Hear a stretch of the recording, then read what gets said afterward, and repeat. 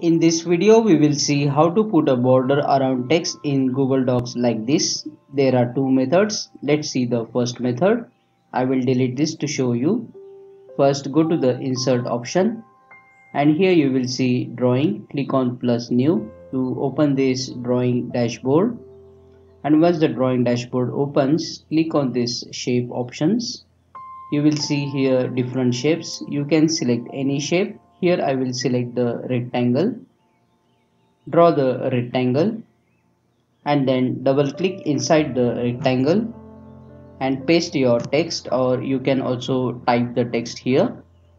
Then select the rectangle. To remove the blue background, click here, fill color, and click on the transparent so that blue color will disappear. You can change the border color from here. You can also change the border thickness. You can make the dash border here if you want.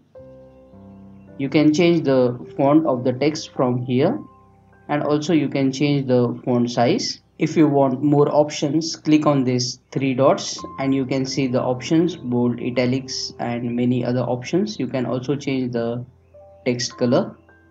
You can center align it from here and then also bring the text inside the middle of the box.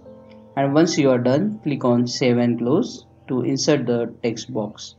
Now let's see the second method. It's also easy. Go to the insert option, then click on table and insert one by one table and paste the text inside the table. Adjust the table according to the need.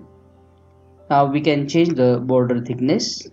Select the text and go to the table properties here, and this one is the border of the table. You can select the color, and this is the border thickness. You can select the thickness. Once selected, click on OK and the changes will be made. If you found this video useful, please subscribe and don't forget to press that bell notification icon so you won't miss any updates. Thank you.